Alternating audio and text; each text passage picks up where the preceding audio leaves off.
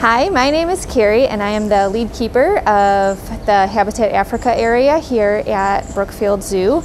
And today we are celebrating World Pangolin Day. So I wanted to talk to you all a little bit about what makes pangolin so special. There are actually 8 species of pangolin found throughout the world. 4 of those species are in Asia and 4 of them are found throughout Africa. The pangolin species that we have here at Brookfield Zoo is called the white-bellied pangolin, and it is found in like the western central areas of Africa. So one of the most obviously striking things about pangolin are their scales. They are the only mammal species that has scales across its body. Those scales are meant as a way to protect the animal from predators. So when they feel threatened, they can curl up into a tight, tiny ball and essentially just surround themselves with those tough scales. So those scales are made out of keratin, which is the same things that our fingernails are made out of. So if you're wondering what those scales feel like, you can just sort of like click your nail, and it has a very similar feeling to that. Unfortunately, the pangolin scales are one of the things that make them notoriously known as the most trafficked animal in the world. There is some belief in some traditional Eastern medicine that those scales have medicinal properties and can cure all sorts of things from, rheumatism to infertility. Unfortunately, it's just not true. These pangolins are being put at risk for something that is actually not providing much benefit to people. So that's really unfortunate. But it does make them just so visually interesting just because it is such a unique characteristic. Something else that you'll see is so unique about pangolin is their tongue.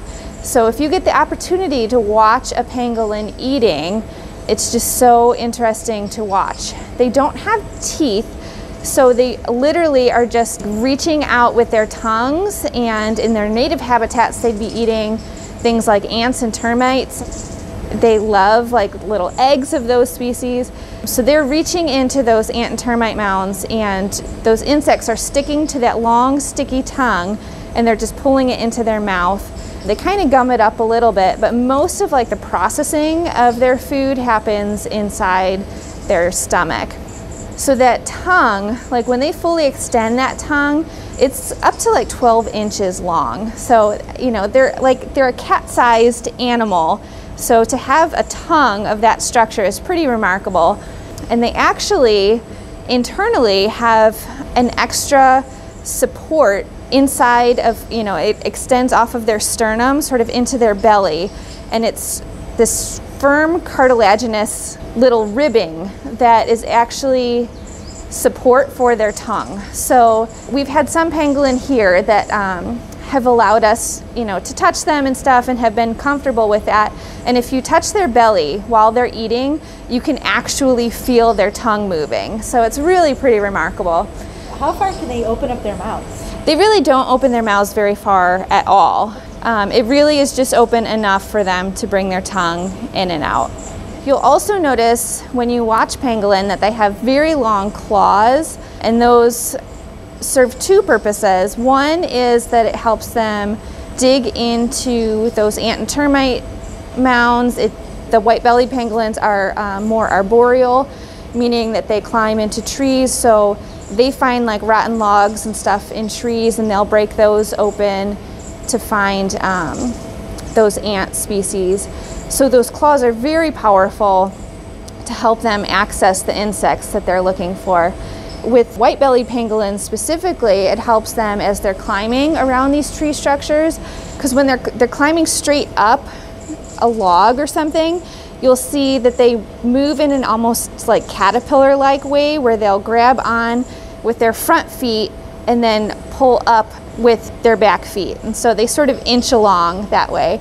They use their tail. They have a prehensile tail, which means it's a tail that can grip onto things similar to our hands. And so they use their prehensile tail as support as they're navigating around the canopy.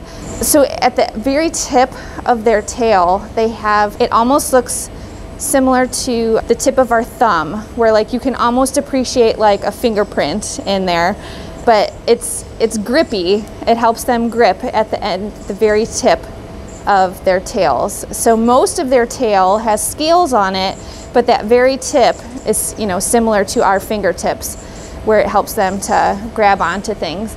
So when they're coming back down those trees, they actually sort of wrap their tail around the tree trunk, and then they kind of like almost slide down in sort of a spiral around the tree trunk. If they don't have, you know, sort of like a zigzag branching pattern to just climb down, they'll sort of slide down that way. So that's really fun to watch.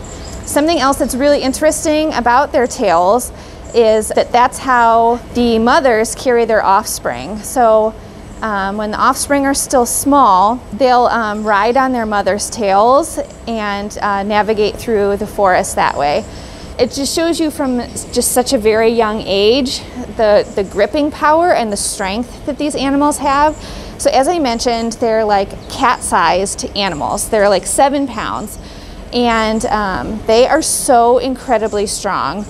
Most of their strength comes from that digging ability. So their upper body is very strong, and like their grasping power is incredibly strong. But when they are motivated to curl up into a ball, like that's their defensive position, and it is so difficult to get a pangolin who does not want to be unwrapped to unwrap from that little protective ball.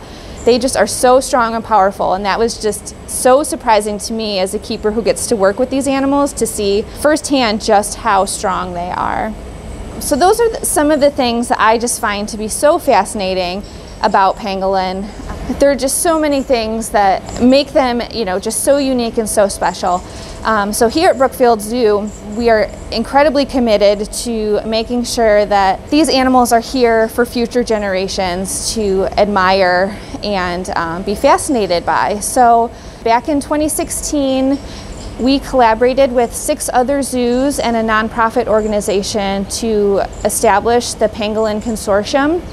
And that consortium is really dedicated to not only the preservation of the species, but just simply learning more about them. There's so much about pangolin that we don't yet know.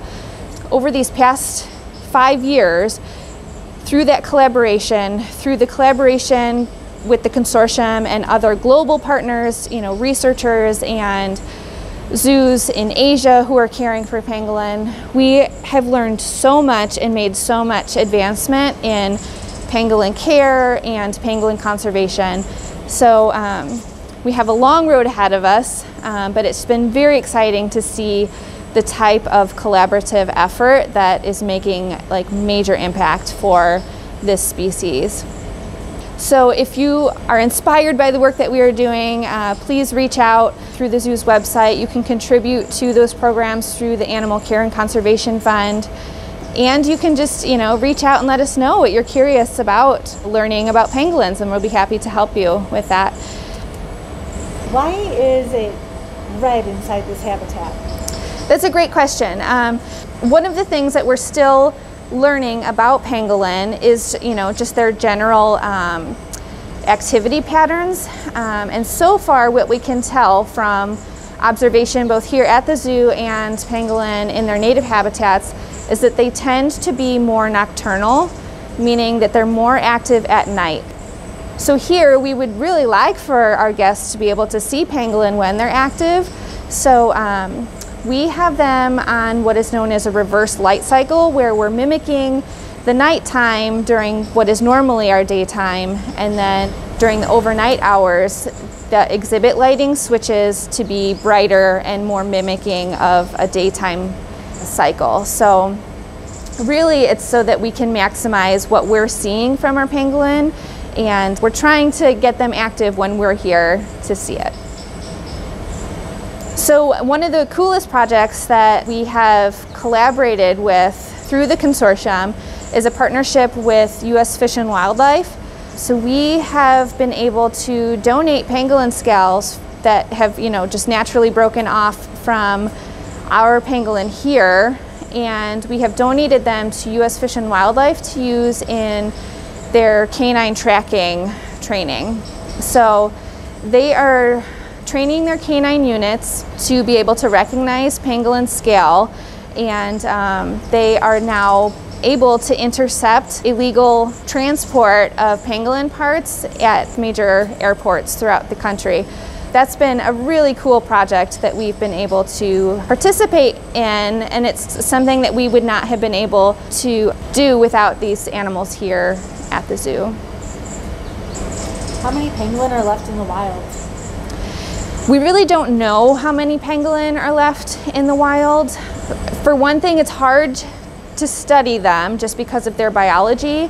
Some of the arboreal species are high up in the treetops and are constantly, moving from different locations, so it's very hard to track them.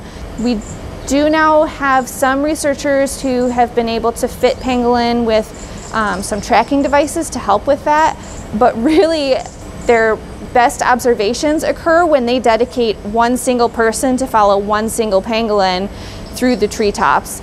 So you can imagine how difficult that is in a dense forest situation. And then some of the ground-dwelling pangolin are also burrowing species.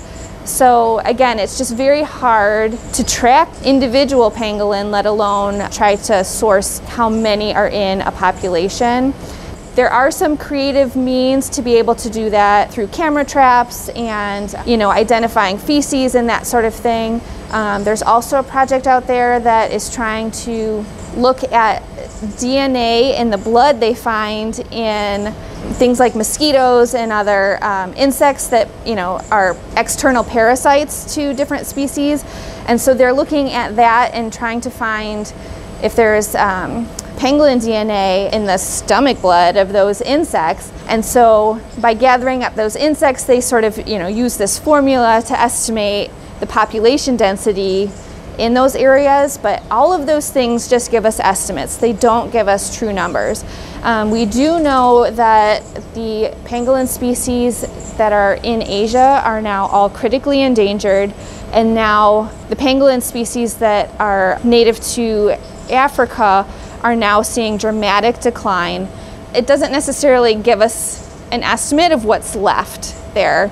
So it's very difficult to track that number down. All pangolin species are in trouble now because of that illegal transport. Why are people able to illegally transport so many pangolins? Well, unfortunately, it has to do with the pangolin's natural defenses. While rolling into a ball is very effective against certain predators, it is not very effective against human poachers.